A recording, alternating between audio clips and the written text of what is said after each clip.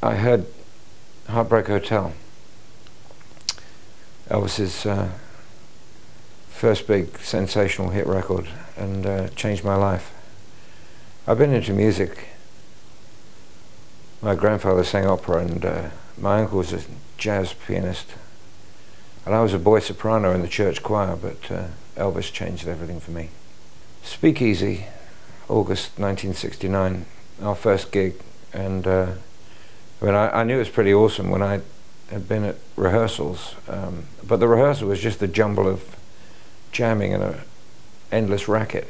The gig was pretty much the same, but there were some songs, some kind of beginnings and endings. The rest was all improvised, and I looked at Roger and thought, well, this is it. This is what we've been dreaming of.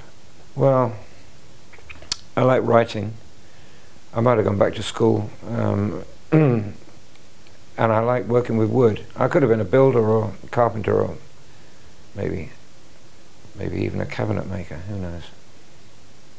I think music's like giving birth, really. You have no option.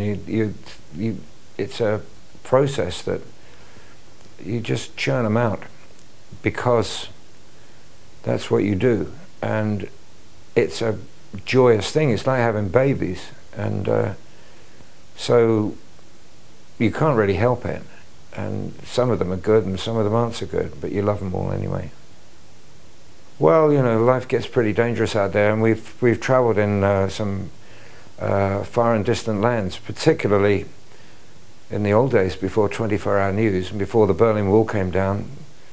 So going through the Caucasus and traveling in Asia, South America, Central America, seeing a lot of guns and violence and earthquakes, fires, monsoons. Never even think about it. You get caught up in the moment. It's quite an adventure, really. You never think about the downside. I'm not sure that I do get emotional in the conventional sense. I think I'm so concentrating on hitting the notes and hearing what everyone else is doing that I kind of conceal that to a certain extent. I don't think I let too much emotion out in the personal sense. It's a collective effort. Well, I don't know what I'd think of as I looked at it. I'd probably think, why don't you retire, you old bugger?